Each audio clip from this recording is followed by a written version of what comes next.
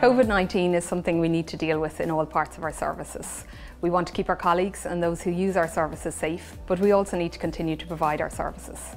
Here in the Mental Health Services in Blackrock Hall Primary Care Centre, we've made some changes to allow us to continue to provide our services as safely as possible. Physical distancing is going to be a part of our lives for the foreseeable future. It's the new normal. And it's really critical that everyone in healthcare, all of us, that we set a good example for everybody. So not just in the clinical setting, our team meetings, in our break rooms, on our way to and from work, and also when we're socialising. Where possible, we avoid bringing people together for more than 15 minutes if a safe distance of 2 metres cannot be maintained, or if possible, we make sure that we remain more than 2 metres apart from other colleagues or from people accessing our service. One way of reducing face-to-face contact is by using technology to keep in touch with people using our services and with each other. Of course, we're still there for people face-to-face and to maintain that really important link. And when we do, we're taking every recommended precaution, including using face masks if we're closer than 2 metres together or spending more than 15 minutes in a consultation. Either our sessions are face-to-face or are by computer. We wipe down furniture and door handles with disinfectant before and after each session.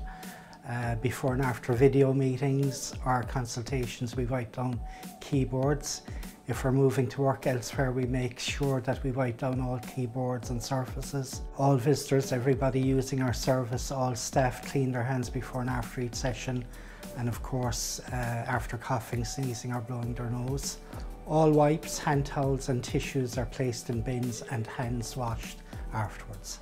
So we looked at some of the easiest steps that we could take here in our offices here in Blackrock Hall to see how we could actually implement physical distancing here within our office space, particularly when we're seeing clients, particularly for ourselves. We looked at the HSE guidelines around physical distancing. We got out the measuring tape to see what we could actually do inside in our clinic rooms.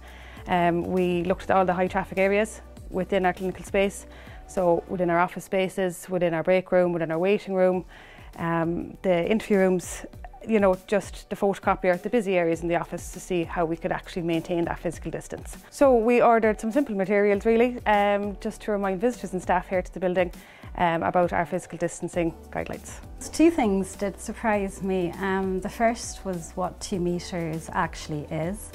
It's great to see it measured out and laid out correctly. I was also surprised at how some simple steps transformed the office and the spaces. So I suppose at the moment it's more important than ever that we have the opportunity to interact with our colleagues at break times and during rest periods. So we've done everything we can to make sure that staff can remain 2 metres apart while still having the opportunity to enjoy this really valuable interaction. So by implementing physical distancing, we've been able to keep our services running.